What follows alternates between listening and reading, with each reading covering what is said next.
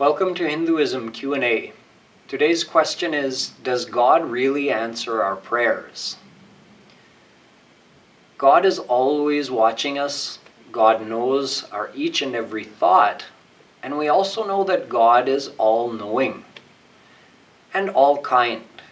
So we can assume that whatever is in the best interest of the souls, God would already be doing. Whether we ask Him or we don't ask Him, He's going to do whatever is best for us on our behalf, because He is our Divine Mother, He is our Divine Father. From that point of view, there's no need to ask God for anything. He's already perfectly kind, and since He's all-knowing, there's nothing that escapes Him. There's no chance of Him making a mistake. But at the same time, human beings have a desire to pray to God. So what is the highest thing we can pray for? The experience of God. There are different levels of prayer. Sometimes we join our mind to God through praying for material things.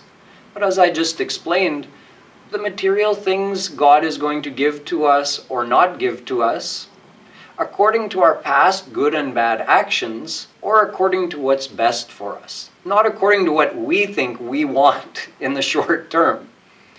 Nonetheless, many of us pray to God asking for material things, and it's a starting point. It's one way of starting to think of God. But there's a higher reason for thinking of God. That would be simply to surrender yourself to God without asking for anything or making any material demands, just feeling that God exists. He is mine. I belong to Him, so I should surrender my heart and mind to Him.